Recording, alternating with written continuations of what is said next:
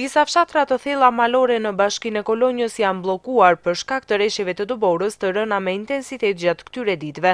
Bëhet fjalë për fshatrat e zonës së Piskalit në njësinë administrative Novosel, ku trashësia e borës ka arritur deri në 2 metër, çka e bën të pamundur ndërhyrjen për hapjen e rrugëve.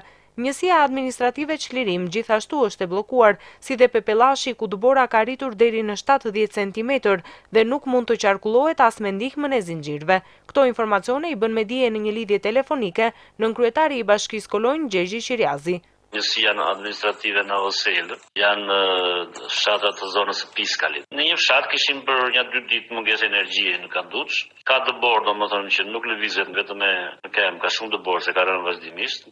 Si edhe 1 metër e ca vende dy në to majtra domit. Pastaj ja kemi këtë zonën e njësisë administrative Çlirim që ka probleme vështirësi në Luarase dhe në zonën e Matanurës Orgockës që janë fshatrat Kurtes Orgockë. Pepellashi me këto dëborat e fundit është bllokuar përsëri, domethënë me makinë është shumë e vështirë. Pastaj këto zona këto pllaj Kolonjës këto janë të hapura, të gjitha pa problem. Edhe zona e Leskovikut ka një çik më tepër dëbor, por nuk ka probleme, rrugët janë të hapura gjithashtu. Po fshatrat kanë vështirësi të gjitha, edhe në njësisë Leskovik. Këto thella kanë vështirësi.